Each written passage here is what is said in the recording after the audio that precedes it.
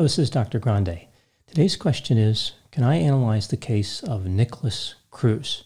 Just a reminder, I'm not diagnosing anybody in this video, only speculating about what could be happening in a situation like this. If you enjoyed this video, please like it, subscribe to my channel, and consider supporting me on Patreon. I'll put the link to Patreon in the description for this video. It's important to note in this case that Nikolas Cruz has been accused of the 2018 shooting in Parkland, Florida, but at the time of making this video, he has not been tried. I'll start with the background in this case, I'll move to the timeline of the crime, then offer my analysis. Nikolas Cruz was born in Margate, Florida on September 24, 1998. He was adopted by Linda and Roger Cruz. Roger Cruz would die in August of 2004. Cruz has an extensive history of behavioral problems, which I will cover in the analysis. Cruz worked at a dollar store and was enrolled in a program to earn his GED. On February 11, 2017, he bought an AR-15 rifle from a gun store in Coral Springs, Florida. On November 1, 2017, Linda Cruz died from pneumonia. After this, Nikolas Cruz lived with friends and relatives. Now let's hear a word from the sponsor for today's video, ExpressVPN. Recently, more than 100 Twitter accounts were hacked. Passwords, email addresses, phone numbers, and more, all taken from high-profile people like Joe Biden, Elon Musk, and Kanye West. These kind of attacks are getting more frequent and more severe. It's not just Twitter. We see it with Facebook, eBay, Uber, Adobe, and Yahoo. If someone can hack high-profile figures, no one is safe. That's why I use ExpressVPN to safeguard my personal data online. ExpressVPN is an app that funnels your data through a secure encrypted tunnel so that no matter what type of device you use, you can have peace of mind every time you use the internet. The app connects with just one click, it is lightning fast, and the best part is that ExpressVPN works on up to 5 devices simultaneously so you and your whole family can stay protected. Protect yourself with ExpressVPN, the VPN rated #1 by CNET, Wired, and countless others. Find out how you can get 3 months of ExpressVPN for free by visiting expressvpn.com/drgrande or clicking the link in the description box below. Now moving to the timeline of the crime. On February 14, 2018, Cruz was recognized by a staff member at Marjorie Stoneman Douglas High School in Parkland, Florida. He was walking toward Building 12, carrying a rifle case and a backpack. Building 12 was a 3-story structure. It was occupied by about 900 students and 30 teachers. Using an AR-15 rifle, he started shooting at students and teachers, striking and killing several people before he dropped his rifle and exited the building. The shooting lasted about 6 minutes. 14 students and 3 staff members were killed. 17 people were wounded. There was an armed and uniformed police officer named Scott Peterson on the scene during the shooting. He did nothing to stop Cruz. I have a separate video about Scott Peterson. Cruz was arrested about 2 miles from the school. He was charged with murder. According to the police, Cruz confessed to the shooting. He would later be indicted on 17 counts of first-degree murder and 17 counts of attempted first-degree murder. It was reported that Cruz's attorney offered to have Cruz plead guilty in exchange for no death penalty, but the prosecution declined the offer. Now moving to my analysis. As I mentioned, Cruz was adopted. His birth mother was named Brenda Woodward. She had an extensive criminal history, 28 arrests. Here are just a few examples. There were charges for car theft, possessing weapons, burglary, domestic violence, drugs. She allegedly beat a companion with a tire iron and allegedly threatened to burn down a friend's house. At the time Cruz was born, Woodward was addicted to crack cocaine and drank alcohol. Cruz's older half-sister, Danielle Woodward, was sentenced to 8 years in prison for second-degree attempted murder of a police officer. She also had a long criminal history. Prior to that, she was arrested 17 times. 2 of those offenses were for carrying a firearm into a school. Cruz's adoptive mother, Linda Cruz, had no criminal history. She was frustrated by Cruz's inappropriate, disruptive, and dangerous behavior. She thought by indulging him, his mood would improve. This included giving him access to weapons and violent video games. Nikolas Cruz had a number of behavioral problems that started at an early age. These problems would be evident at home, in school, and in the community. From 2008 to 2018, at least 45 calls were made to law enforcement that directly or indirectly referred to Nikolas Cruz. A few examples. One call indicated that he was a school shooter in the making. On the day that Linda Cruz died, her cousin called the police and advised them to take away Cruz's firearms. A call came in to the FBI about 5 weeks before the shooting that indicated Cruz might conduct a school shooting. At home, his family had to deal with a lot of challenging behaviors. For example, Cruz tortured animals. He once shot a neighbor's chicken with a pellet gun. He pointed a gun at his half-brother when they argued over food. He pointed an AR-15 rifle at his mother's head, telling her that he would blow her brains out.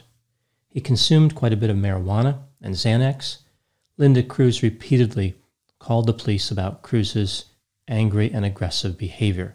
She was hoping the police could talk to him and convince him to modify that behavior.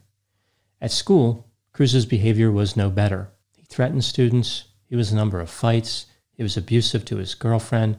He made online posts about conducting a shooting at a school.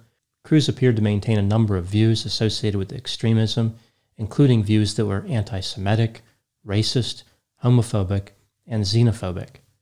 He posted pictures of himself with a number of different types of weapons, including firearms, air rifles, and edged weapons, like knives. He made posts suggesting he wanted to kill a lot of people. He wanted to carry out a shooting similar to the University of Texas tower shooting. School officials tried to deal with Cruz's behavioral problems in a number of ways, including transferring Cruz to new schools several times. He was transferred 6 times in one 3-year period. In 2014, about 4 years before the shooting, he was transferred to a school specializing in students who have learning disabilities and emotional problems. In January of 2016, he was transferred to Marjorie Stoneman Douglas High School. In 2017, he was kicked out of the high school for committing an assault. He had a number of other offenses he had accrued as well. The staff recognized that he may be a danger to the students there. They went so far as to restrict him from wearing a backpack at the school. Over the course of several years, many different mental health professionals recommended various levels of intervention to help Cruz, including involuntary treatment at a residential facility.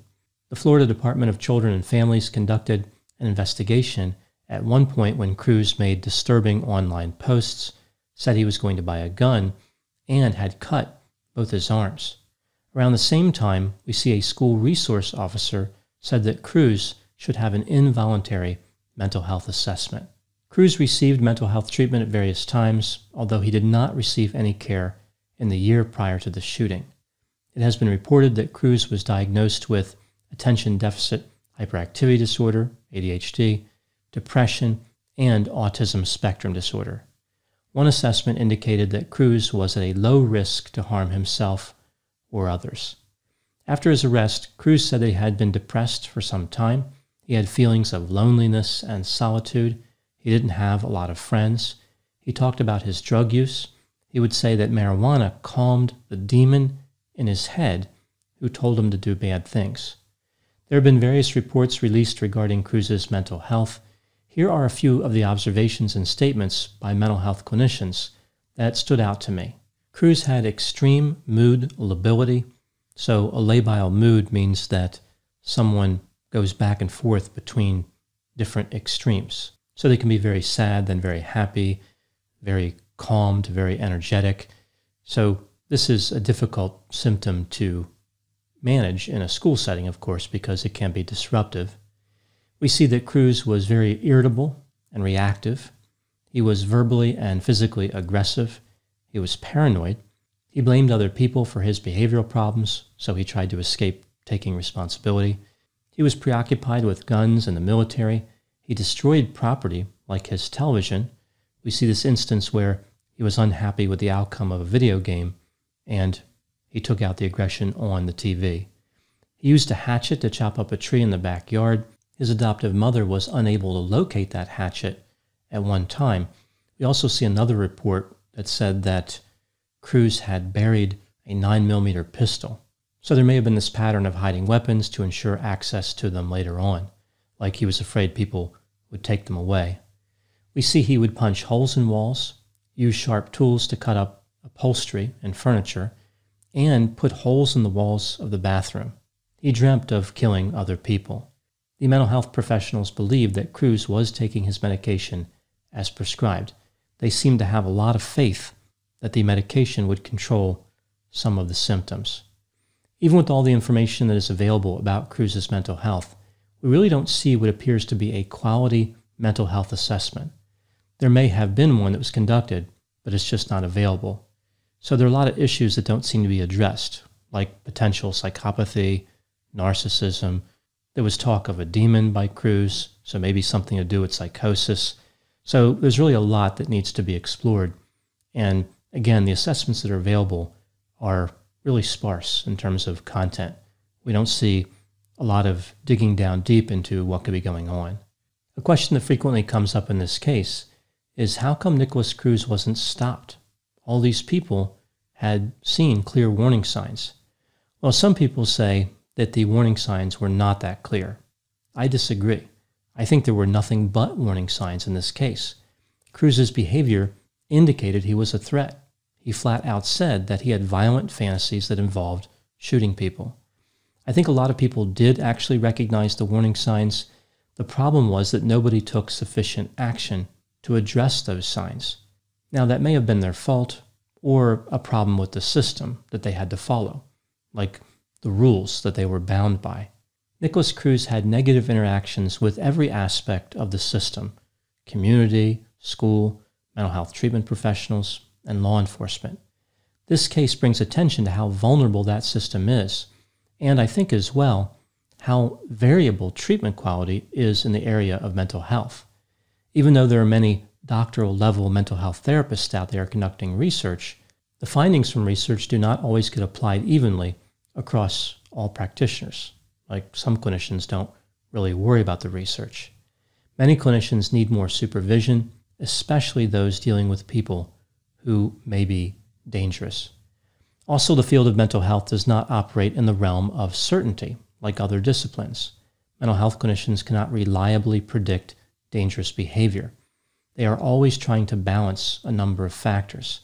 They want to be careful not to sound the alarm too much or too little. Invariably, they are going to incorrectly classify a large number of people.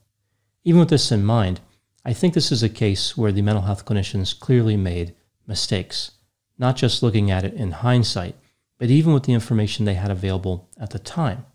I'm not sure Cruz could have given off any more warning signs than he did unless he brought a weapon into the session and said he was planning to use that to kill people. The last part I'll talk about is this connection between the mental health disorders Cruz had and violence. The research literature is pretty clear on this point. Depression and autism spectrum disorder are not connected to violence or serious criminality of any type. ADHD is a little bit different. Individuals with ADHD are at an increased risk to be involved in criminal activity when they move into adulthood. It's not a strong positive association, but there is a connection there. Violent crime is a part of that, but usually not homicide. Rather, we would expect to see crimes like drug offenses, burglary, and robbery.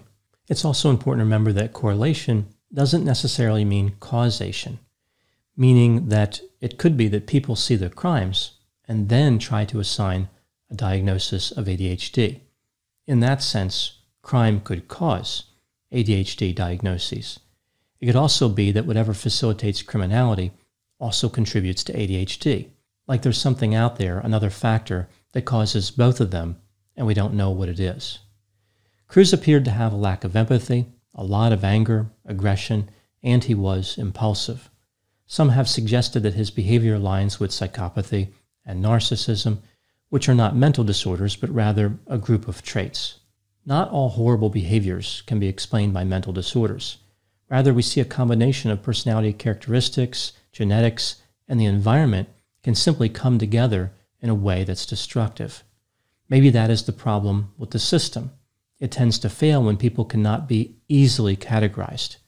Maybe every discipline involved in this case was simply pushing Cruz to another area, like law enforcement was telling his adoptive mother to figure it out. The school was telling mental health professionals to solve the problem. The mental health clinicians were putting it back on the school and law enforcement. Maybe everybody was pointing the finger at somebody else and saying, you need to come up with a solution. Cruz doesn't fit anywhere in our discipline. Perhaps there needs to be better coordination between different types of services and institutions instead of a loose assembly of communications that may or may not be respected or understood. Those are my thoughts on the case of Nikolas Cruz. Please put any opinions and thoughts in the comment section. They always generate an interesting dialogue. As always, I hope you found my analysis of this topic to be interesting. Thanks for watching.